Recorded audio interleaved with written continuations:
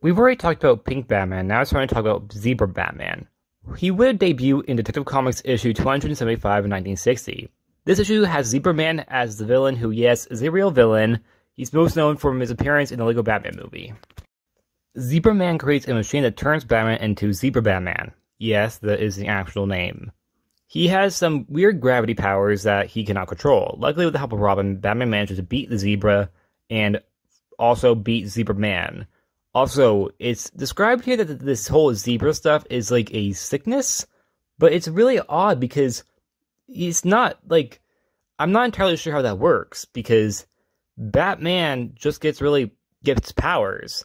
I'm not entirely sure what Zero Man's whole plot here was, because if Batman was to simply just get control of his powers, wouldn't that actually be bad for Zebra Man? Anyways, yeah, that's the plot. If you're confused why this plot is very, very, very dull and just come across as small, is because there are plenty of stories, including other Batman ones and a Martian Manhunter one, in this very comic, which actually take up most of the comic.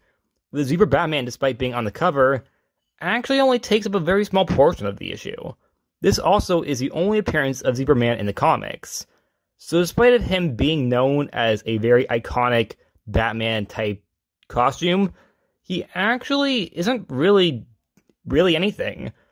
The iconicness of the character comes down from the cover. The story itself is actually just really filler. Overall, kind of a dull story, but in my opinion, a pretty cool costume.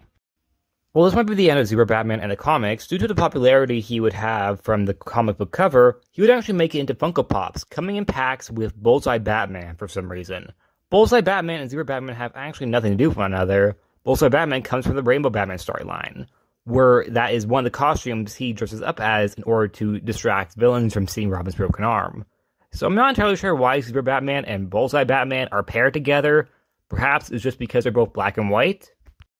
Zebra Batman would as well appear in the Batman DLC, the Lego Batman game, along with other Batman suits, including Azrael Batman, 1940s Batman, and Batman Zero Nar. There's also a possible reference to Zebra Batman's powers from the comics, that is, he has a force field. Although, I don't know if that's really the same as him having gravity abilities. Overall, I think he's pretty interesting, but in the actual game itself, all he does really is look different than the actual Batman. As well, Batman Zero Nar, Batman Beyond, Azrael Batman have different abilities than regular Batman. Zebra Batman only has a force field, which you can only find when you throw a batarang at him. Other than that, the character is practically just Batman, but a zebra. Which, I mean, yeah, that makes sense. He is Zebra Batman. But other Batman, like Azrael Batman, has, like, fire powers, which also gives him an edge on why he's, different than the actual Batman. But Zebra Batman, in the DLC and playable character, the character overall is just not really anything. He's just a Batman that looks like a zebra. And that's it for Zebra Batman. Personally, well, the story he comes from is really, really boring.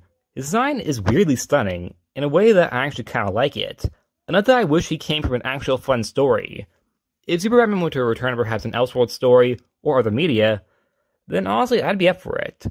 Although, it is very confusing why Zebra Batman has superpowers, due to the fact that Zebra Man is the one who gave it to him. And Zebra Man is trying to kill Batman, but giving him superpowers kind of contradicts that. In fact, it gives Batman an edge to fighting Zebra Man, who actually has powers as well. Either way, I actually really like the costume, even if it is pretty silly. And that's it. Like always, please like, subscribe, and I'll see you guys next time. Bye!